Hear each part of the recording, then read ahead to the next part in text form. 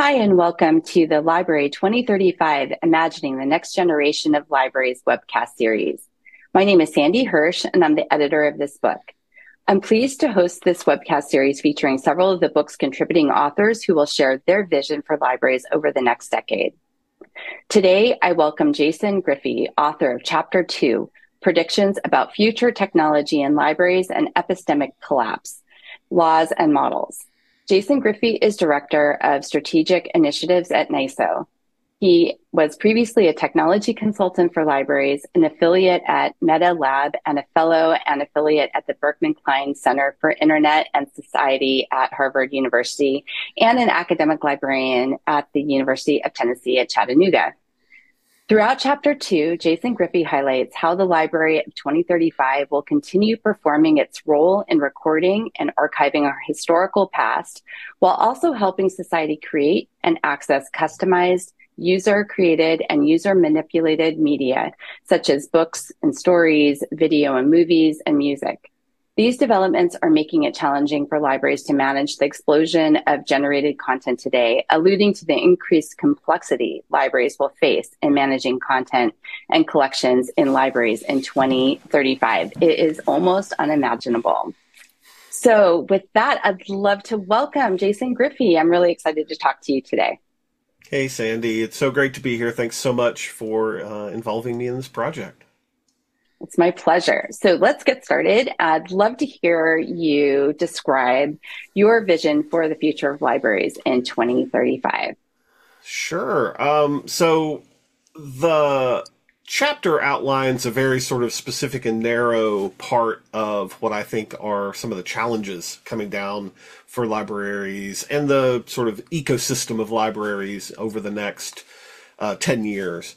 And the sort of vision that I lay out in that is fairly dystopian. And I want to say up front that I'm not nearly as pessimistic as the chapter and even what I'm about to say maybe would indicate. But I do think that the next 10 years, specifically the next 5 or so years of artificial intelligence, machine learning systems, especially those involved in things like generative media, generative content, are going to be very, very challenging for the library space, the publishing space, the sort of entire information ecosystem. So that's the vision, is that things are going to get real complicated real fast. It's going to challenge our sort of preconceptions about some of the foundations, some of the foundational expectations of our work, like what is metadata? What is a book? What is a discovery tool? What is a search engine? Like all of these things that are fundamental pieces of the work we do every day are going to change radically as a result of these tools. And that worries me a little bit. Well, that's a great segue to my next question. So what about that worries you? What are you most concerned about in that future? Yeah, so the chapter outlines a sort of deeper understanding of exactly what it is I'm concerned about, but the sort of top level concern is that as these tools, generative machine learning tools, get better and better and better and better at creating media that people want to consume, right? So whether that's a book or audio or video or whatever. Right now, we're sort of in a space where the systems are pretty good at generating text that is legible and understandable and even at times amusing. May not be incredibly original, but if you go to some of these, Google Bard or ChatGPT or some of these other generative AI tools, you can prompt it to create fairly complicated and readable text. Same with images. You can sort of prompt in order to get these fanciful, images out of the generative system. These will only get better, right? Technology doesn't ever sort of slide backwards short of something like nuclear war or zombie apocalypse. We never get to the point where the technology is getting worse. So we can pretty easily look at the next 5 to 10 years and say that these systems are going to get more and more effective at doing this, which means audio, video, are all going to become sort of trivially generated. That that process, sort of it getting better and better and better, makes it easier and easier for people to take part in. And so my concern is, sort of writ large, that we don't have the tools or the systems that are capable of dealing with a world where the primary mechanism that people use for reading is generated media rather than sort of traditionally published media. And I think one of the examples that I use is something like imagine a grade school child sitting down in front of their computer and on their phone, on whatever device they happen to be using, and saying, I would like this kind of book. Give me a book that is like the Chronicles of Narnia, but stars Percy Jackson and has my two best friends in it, right? And for a machine learning system, that's a fairly trivial sort of ask. And again, as they get better and better, this sort of thing gets easier and easier. And that child would be given then a bespoke, one-of-a-kind, original story. Now, is it a great story? I don't know, but it's exactly the story that the kid wants. It has the things, right, that the child has asked for in it. And so, like, what is that? Is that a book? Is that something we can collect? Is that something that that we have the capacity to sort of catalog? If that kid shares it with their friends, right, and they want to read it, like, how does that work? When you think about something like a summer reading program and, a few thousand kids all generating their own books to read, like, what does that even look like? So this sort of increasingly easy to do media creation, especially bespoke, individualized media creation, really concerns me from a archiving, collective knowledge, comparative reality. Like, there's just a whole lot of things that go really weird and sideways in libraries and our expectations about the way that media works when that world comes sort of into full fruition. Yeah, thank you, Jason. That's such an interesting set of challenges for us to be puzzling through as we look to the future. What about the future are you most excited about? I'm excited about a lot of things. The discoverability angle with these tools, I mentioned just as one sort of piece of things that might change would be sort of search engines and other discoverability tools. The world of discoverability in using AI and machine learning systems is just so much more robust than it is using our traditional understanding, sort of the information science classic way of doing search and discovery, where you have, data and metadata, and you're doing some sort of ranking algorithm that determines how things get, presented to you. One example, this is an example that just happened this week that sort of amazed me in how different discovery is with the machine learning system. So I, for uninteresting reasons, I needed a list of songs that were about plants or flowers. Okay, so I needed, say, 50 songs that were about plants or flowers. I have no idea how I would go about doing that search in a traditional search engine, right? Like, it would have to have been already made a list and somehow the search engine found the list and presented it to me, but it would have to be an existing set of content somehow. Or I would have to like crowdsource it, right? And ask like on social media or something and ask other people to sort of do some of the lifting for me and suggest songs. One of the advantages of machine learning systems is that they are sort of pre-crowdsourced.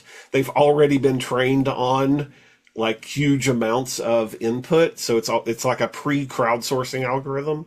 So I went to ChatGPT and I said, I'm building a playlist. Give me 50 songs that are about plants and flowers. And it took it about 8 seconds. And I had a list of songs about plants and flowers. And they were all, they all were indeed about plants and flowers. And they were all real songs. And they had the artist and the title there.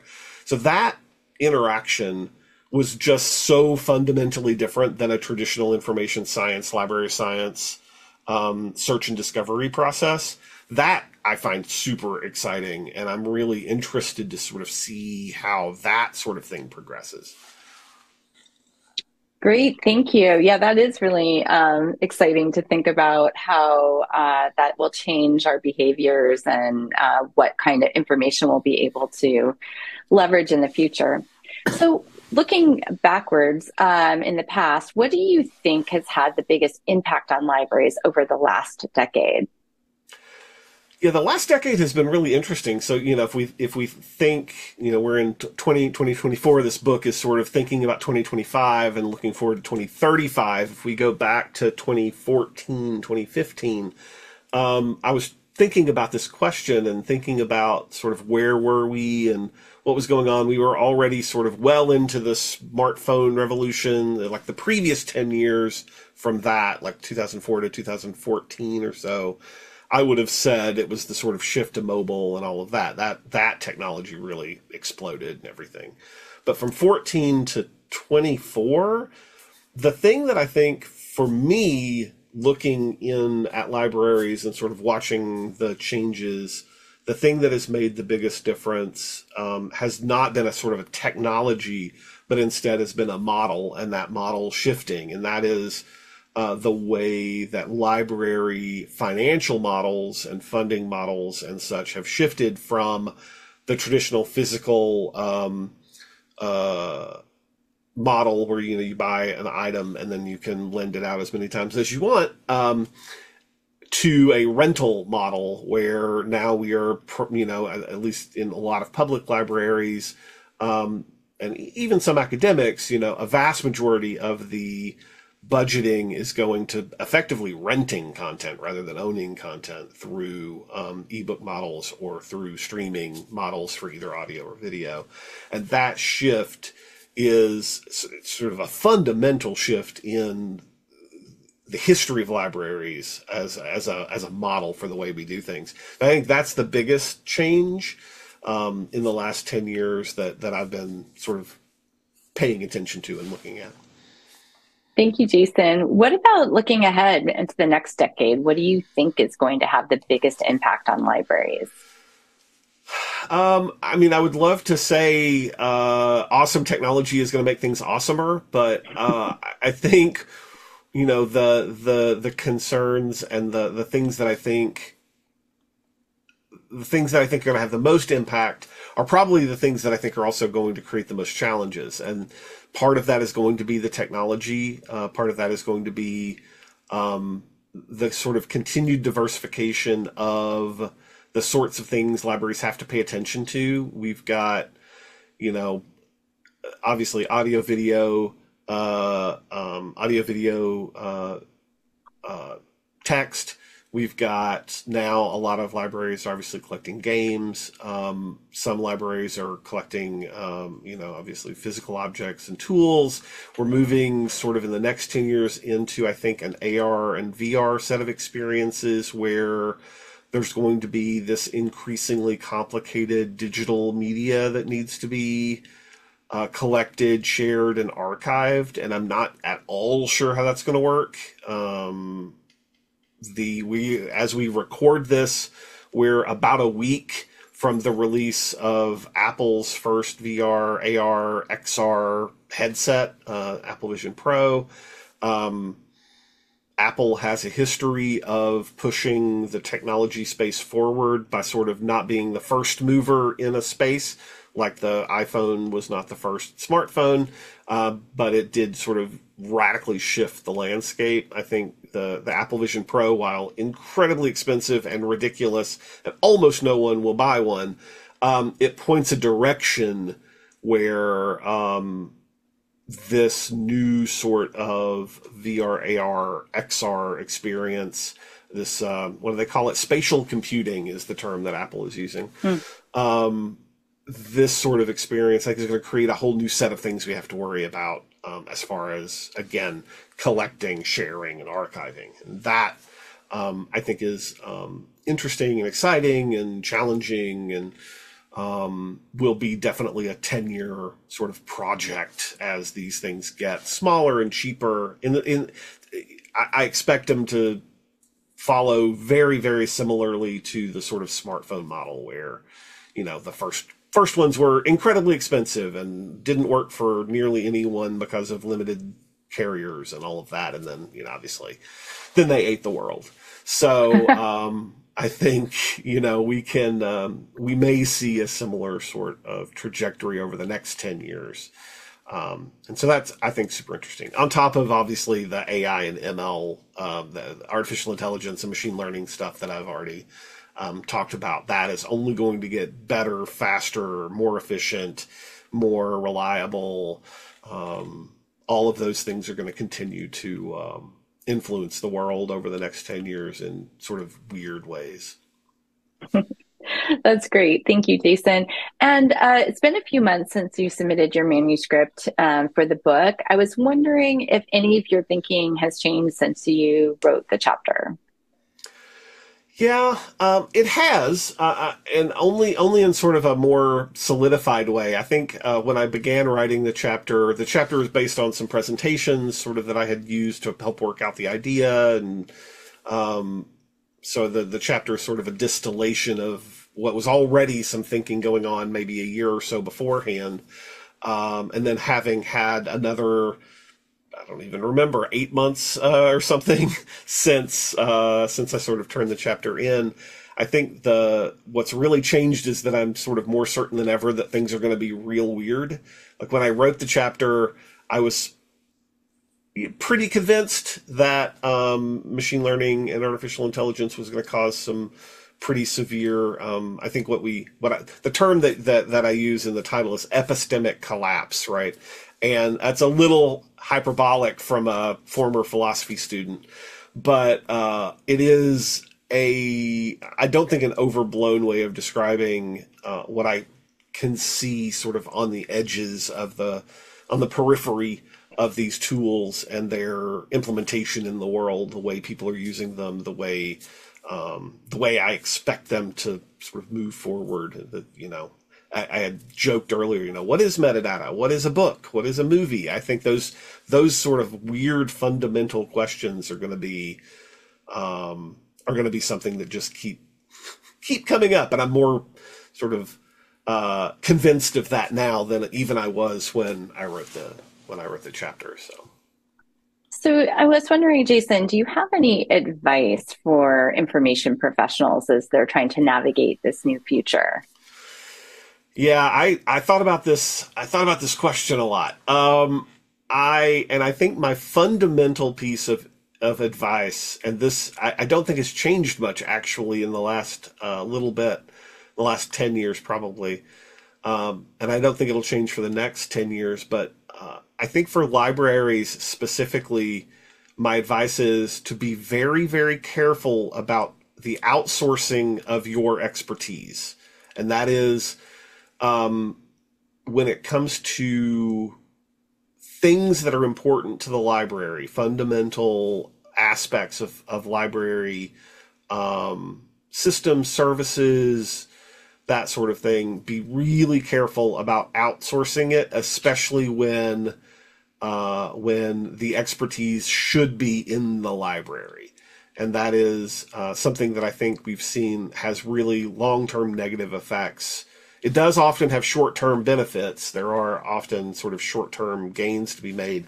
But I think long-term, there's fairly large negative effects that come from outsourcing expertise. So my advice to libraries and librarians is the things that are important to you, own them and have them in-house and be able to control and to leverage that expertise as much as possible locally. So. And do you have a specific example that you could provide about, that expertise that we want to be careful about outsourcing? Yeah, I mean, my history is in technology and libraries. And so, when I think about this, I think largely about technology and the last sort of couple of decades of mostly IT and systems services sort of being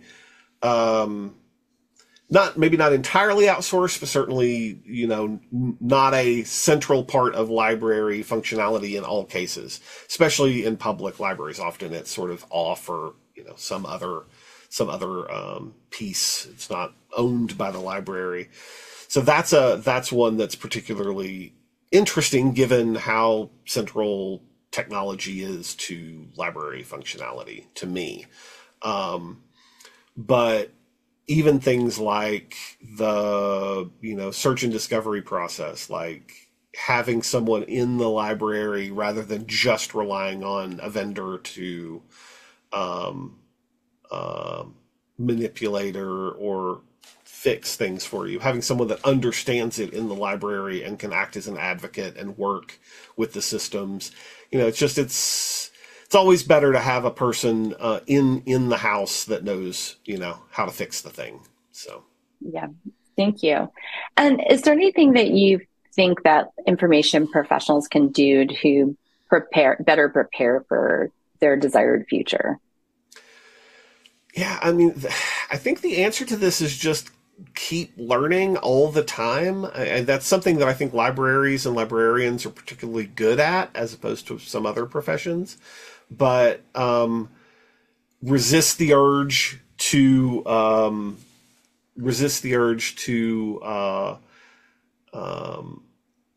not embrace the new, and try very hard to be as open as you can to learning about whatever the new thing is. It may not always work out. There's certainly things that we should stop doing, as we sort of learn that they're not as valuable. But always be learning. That's the key to any sort of future preparation, is know what's around the corner. And what is the Gretzky quote? Skate to where the puck is gonna be, not where it is. So. Yep. Great. I couldn't agree with you more on that. So are there certain key competencies that you think librarians will particularly need to thrive in 2035? Yeah, the general sort of information literacy competencies are going to be even more important. Understanding and evaluating information, being able to filter misleading or disinformation from fact-based and or reality-based information. Those skills are going to get real important over the next 10 years, even more so than now. That sort of general basic understanding of information literacy and the ability to sort of use tools to get at fundamental truths rather than at filter bubbles or other things that's going to be a big deal. So I think if I had to put my money, if we were at a roulette table and you asked me to put my money on one thing, I think that's the one that's going to get the most play in the next 10 years. Great. Thank you. And I have one last question for you. And that is, I'd love for you to define your view of the future of libraries in 6 words or less.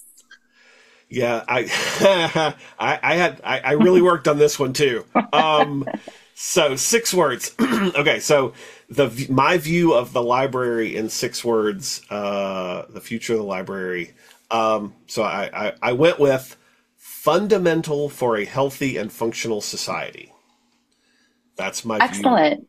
That's I we have like to have that. them. So I, I think that's a great way for us to conclude our webcast with you. Jason Griffey, thank you so much for joining me today and for your contribution to Library 2035, Imagining the Next Generation of Libraries. It's been a real pleasure to talk with you today and hear more about your vision for the future of libraries. So thank you so much.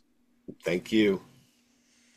And thank you for attending this webcast with Jason Griffey, author of Chapter 2, Predictions about Future Technology in Libraries and Epistemic Collapse, Laws and Models. To view additional author webcasts from this Library 2035 webcast series, please visit the link or use the QR code on your screen. And thank you all again for attending.